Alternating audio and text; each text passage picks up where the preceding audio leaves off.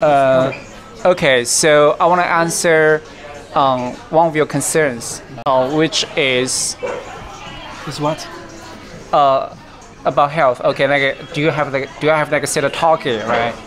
Do I have to set a target? Like how many kilos have I finished running? How many hours of sleep do I get, right? I think when it comes to health, it, setting a goal definitely helps, but I think the most important thing, is that you have to, because like for me personally, I know my physiology, not physiology, my like I know best about my own health condition. Like for instance, give a quick example. If I didn't get enough sleep last night, today, like if I didn't sleep like 8 hours, last night, today I would be sleepy, I would be drowsy, I'll be, gulping coffee, to keep to just stay awake. So I think the thing is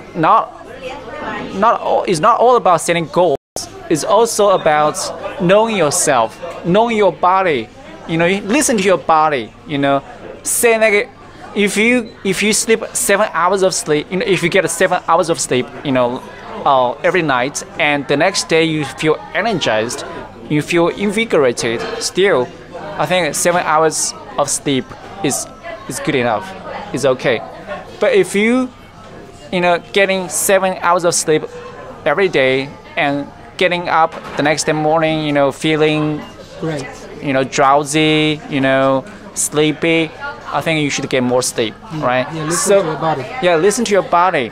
Like I have to run 10 kilos to feel the effect, Running high. running high, of running of the exercise, So maybe for you it's different. Like if you run up to 30 minutes, let's say 5 kilos, and you feel great, you feel much better. Then 5 kilos is fine. It's also fine. It doesn't have to be like a 10 kilo or 5 kilo.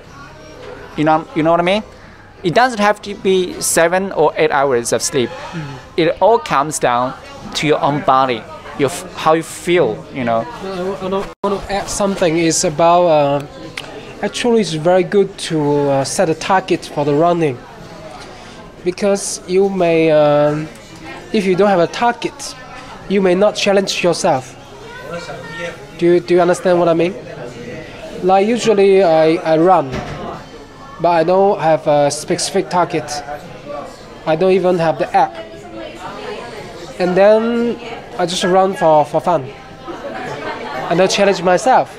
So that means I can run for 10 years, but I don't improve my physicality, my body conditions. But if I gradually set the targets and improve my targets, improve the level of the difficulties, so that means I will force myself to work harder. Then with the working harder, my body is becoming stronger and stronger, and my stamina, my strength, and my heart is stronger and stronger. So that is, I think setting a target or setting targets is very good. I didn't know this, but then I tried to run with Isaac a few days ago. To run together? Yeah, we before. and then I reached this target of 10 kilometers. I have never done that before. So I think it's very good. Also, with if you have a partner to work out together, to run together, I think it's also very good. You have some partners to play basketball together. It's very good. They will ask you, "Hey, come to play," even though you don't want to play. Maybe you want to be lazy, but there is a energy there. The energy is very positive. Hey, come! Wow! Look here, so many people here playing now. Wow! We're going to play the full court. Wow, so exciting! Then you will come. Isaac will ask me to run. I'm not a runner. I don't like running very much. But if we have agreement that we will run, I will go. I will show up. I don't want to let people down. So having a partner to exercise is a very good way. Yeah, that's a way to be healthy.